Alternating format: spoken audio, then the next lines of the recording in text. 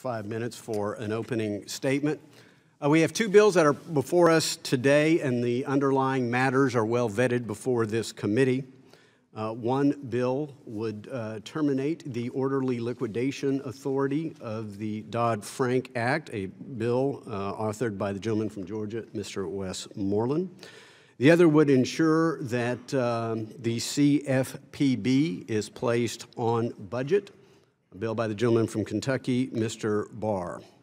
With respect to the OLA bill, I would remind all members that last evening they had an opportunity, as just about every member did, to vote for a bankruptcy bill for large, complex financial institutions, a bipartisan bill, not within this committee's jurisdiction, but within the jurisdiction of the Judiciary Committee.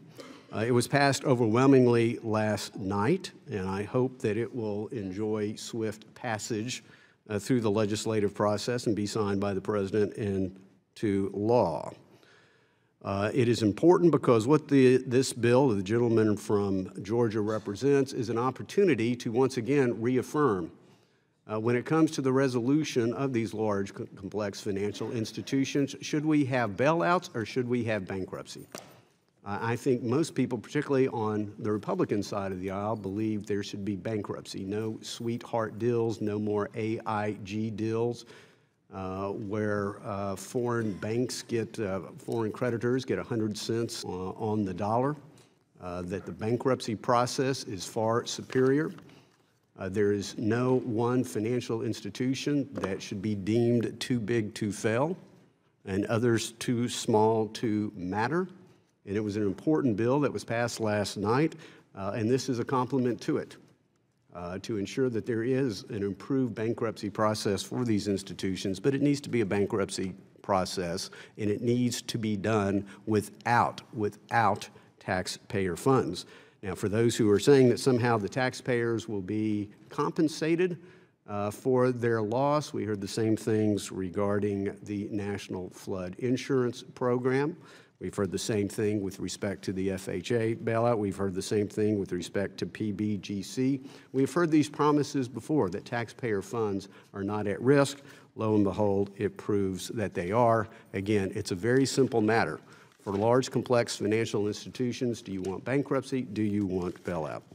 With respect to the CFPB, we will continue to debate the activities of this particular rogue agency, but there's a very important principle involved, regardless of whether we're dealing with the CFPB or any other government agency, and that is Congress's Article I authority to make laws, Congress's Article I authority to exercise the power of the purse.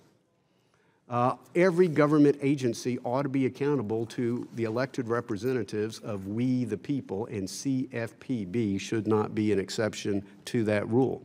We have the Pentagon, which is on budget. We have the Justice Department, which is on budget. There's certainly no greater duty we have than to provide for the common defense, and we do not let the Pentagon write their own budget. We should not let the CFPB write their own budget. It is a base matter of congressional oversight and of Article I authority. And in this particular case, this is an agency that is so deserved of oversight, and merely attending a hearing and sitting in a witness chair is no substitute for actually having the agency on budget. And I would remind my friends on the other side of the aisle that not only are they on the other side of the aisle, at some point the shoe's going to be on the other foot. At some point the White House will change hands. At some point the Congress will change hands. Do they want a CFPB head who might request $8.47 as the entire budget for the CFPB and have absolutely no voice in that matter? I would have my friends on the other side of the aisle contemplate that. I'm happy to say also, as I look at the the national debt clock spinning out of control, that both of these bills, according to the Congressional Budget Office, that I have been known to quibble with on occasion, score these as both direct savings, not unimportant as we continue to see, again, our unsustainable national debt roll out of control. I look forward to passing these bills through this markup today. I commend the gentleman from Georgia and the gentleman from Kentucky for their leadership. I yield back and now recognize the ranking